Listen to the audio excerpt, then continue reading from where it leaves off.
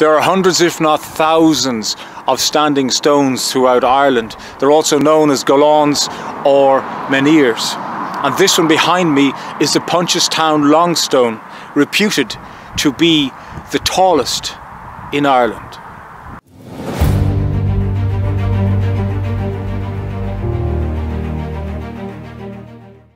They're something of a curiosity, as little is known about them.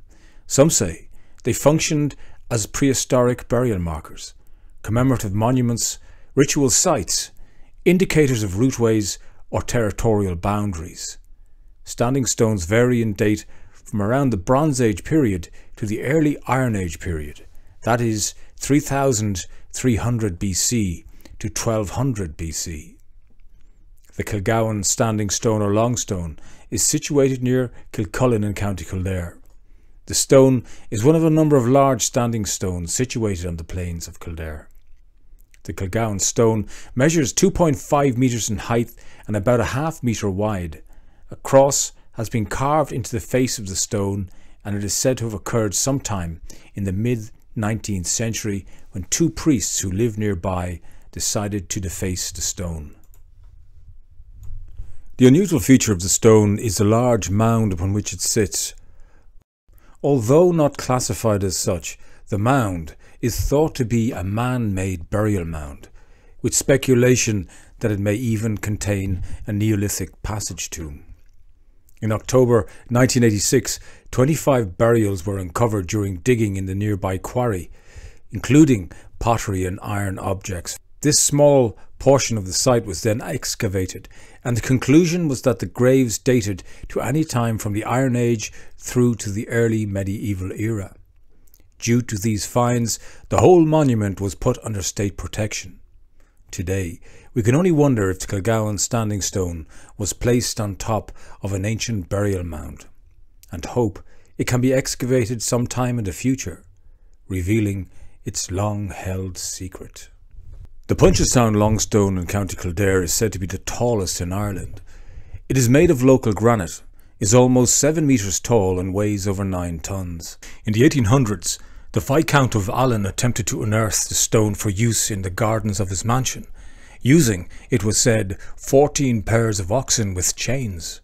They only succeeded in making the stone list at a 60-degree angle, to which it succumbed to gravity and fell in 1931. An empty bronze cist grave, which is a stone box-like structure used for burial purposes, was found at its base.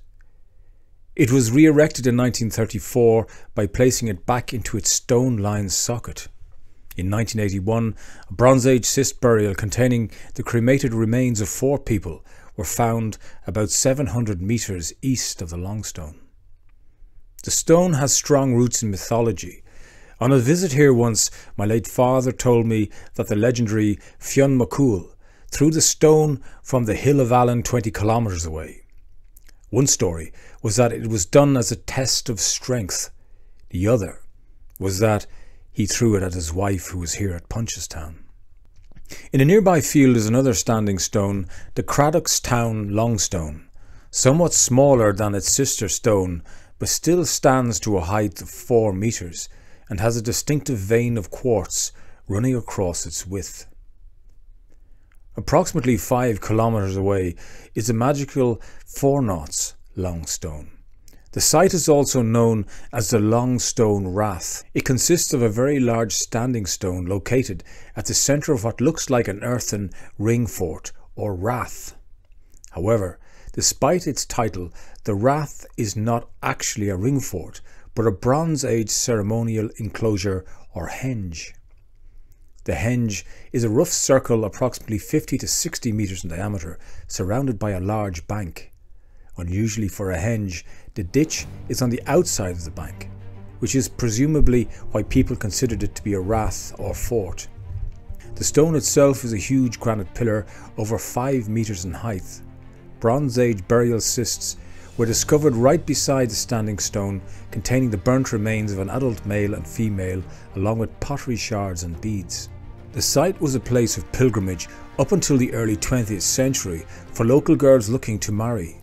According to tradition, rags would be hung on one of the hawthorn trees that grow around the monument, to help with finding a husband.